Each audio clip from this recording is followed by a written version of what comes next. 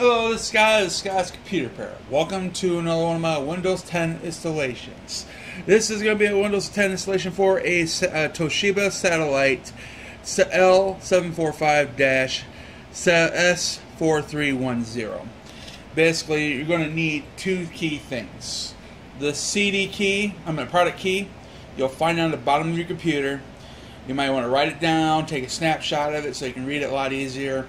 So when you go put it in, you don't have to flip your laptop upside down and stuff like that, just to keep on punching each letter and everything. The second thing, you're going to need this CD, Windows 10 64-bit, depending on your RAM. But of course, it's got 4 gigs of RAM in it. So yeah, you're going to need this CD. I got the tools to burn yourself a copy in the description below. There's a video, also a YouTube video, how to do it. So if you want to do it that way. Okay. Basically, you want to make sure the CD is in the ROM. Go ahead and put it in, and before you turn it off, because you're not going to be able to open the ROM unless this computer's on, anyways. So, and once you got the CD in the ROM, let's go ahead and turn off the laptop. Go ahead and shut down.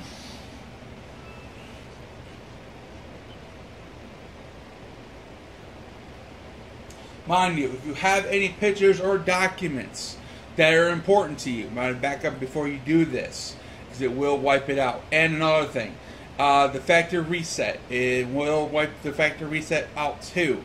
So you won't be able to go back to Windows 7 on the factory reset anymore. So think about it before you perform this thing. So again, back up your pictures or documents. Music or video movies if you have any, but it's up to you if you have the space to do it.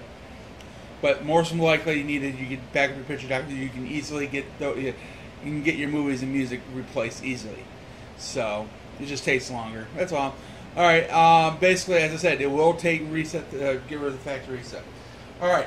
Your laptop. Once your laptop is powered completely down, of course, you want to make sure your power cord is plugged in. Okay. So, you won't get nowhere. Once you're ready, once you're powered on the laptop, you want to tap F12 until the boot menu comes up. Okay, let's go ahead and start. Turning on and tap F12 until that comes up right there. And you want to go to the ODD TST Corp CD, DVD, W. It might be different because it might have switched out ROM, or they accompanied it itself. But that's pretty much that's going to be it right there. It would say it'd be CD ROM. Well, it has to be a DVD ROM, but so if it says DVD ROM, so that's where you got to select. So okay, let's go ahead and after you select it, just press enter and press any key as soon as it comes up, like that. And let it boot from the CD. Okay, you want to make sure everything's correct here, like your language to install, your time and currency format, keyboard input method. Normally it's default anyways, so if you, in just case for any country or different language and stuff. But if once you're ready, just click next. Click install now.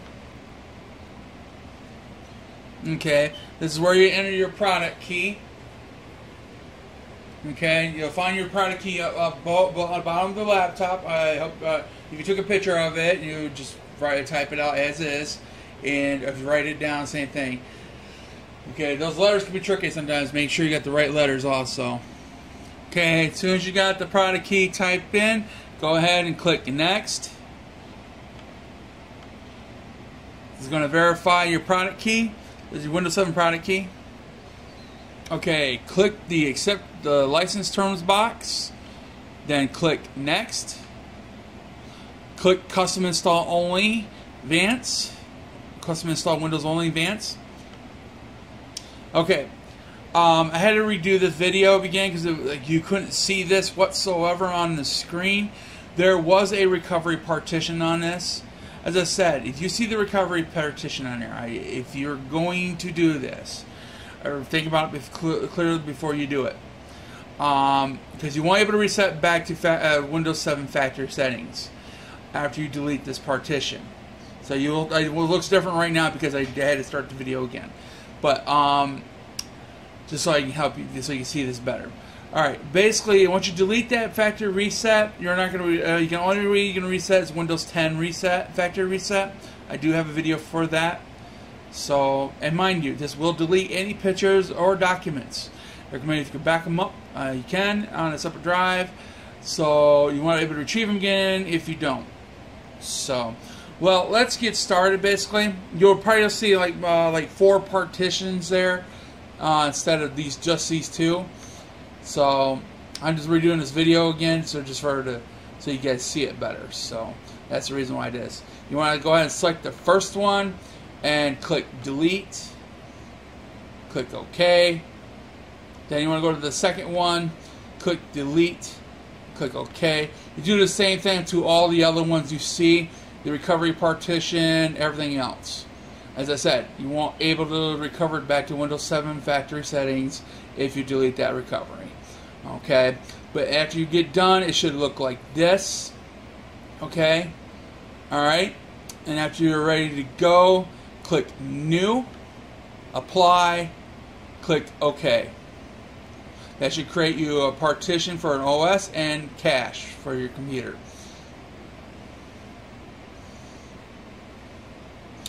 And after you're all set and done here, at this point, just click Next. Don't select anything, just click Next though. And it'll start.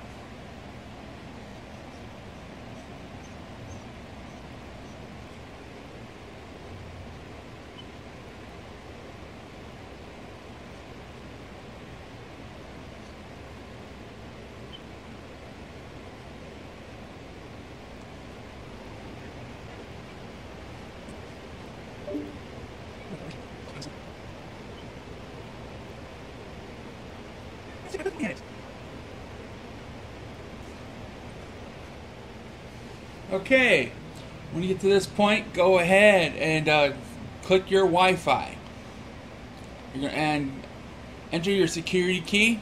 Normally it's located on your modem or router. So if you had it made yourself, if you have it written down or remember it, go ahead and enter it. And after that, just click Next.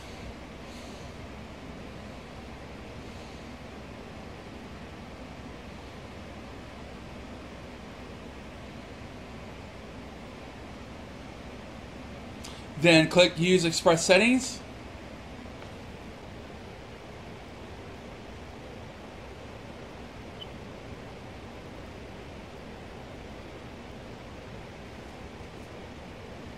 Okay, if you have a Microsoft account, go ahead and sign into it.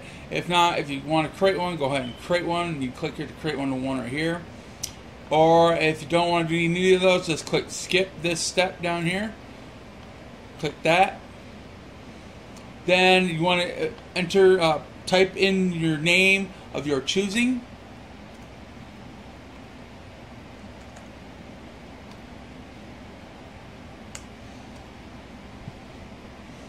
Password is not required. If you want, go ahead and put one in. If you're ready to go, just click Next.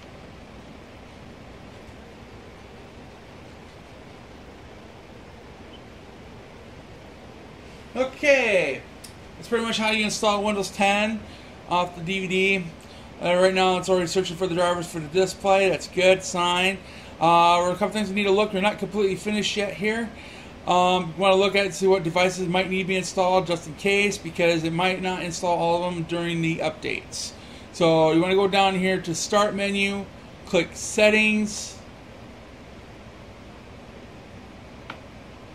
click Devices right here. You want to go over to the right and go to the scroll bar, go down as far as it goes, and you'll see Device Manager down here. Click Device Manager.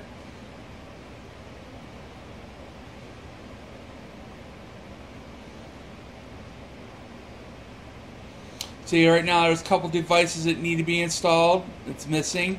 Well, hopefully the Windows updates will pick that. Looks like it's already picking them up now. Oh, it's picking up some of them. So that's good. Still haven't picked those two up yet. Let's see if it's still display. Nope, not yet. Display driver is still generic. That's all I said. Windows updates might pick it up. If not, I will provide a link below in the description if it needs drivers. It's still going. It's doing the Bluetooth adapter and all that good stuff. So, as you see, it's still doing it. After you see, it's there. It's still going.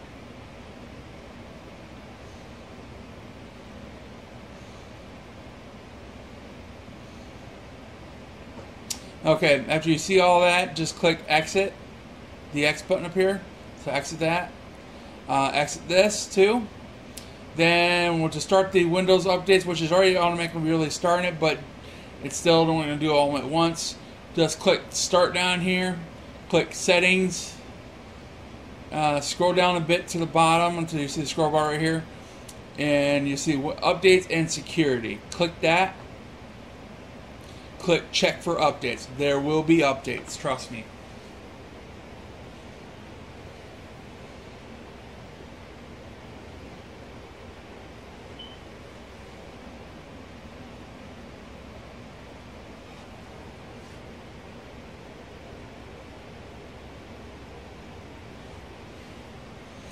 As you see, they popped up. A lot of them are drivers, so it's going to install those drivers. Okay, but that's pretty much it at this point. You want to repeat the check for updates until there's no more updates on that. Repeat that process again, which it just installed the display driver, as it just did. That's what it did. That's why it did that, so don't freak out if it did it for you too. So it's just installing a display driver. So I found the display driver, but yeah. Okay, basically, as I said, if it doesn't find all the drivers, I will provide a description, and more likely it will. So, but repeat this process so there's no more updates. So, pretty much it. If you find this video helpful, please like and subscribe. If you need any questions, just leave a comment below. I'll get to you as soon as I can. More likely to be right away, because usually I'm in front of my computer most of the time. And I will get back to you right away. Sorry if it took longer, but sometimes I got life too, so outside computers. But yeah, again, if you find this video helpful, please like and subscribe. Please, thank you for watching it, and have a good day.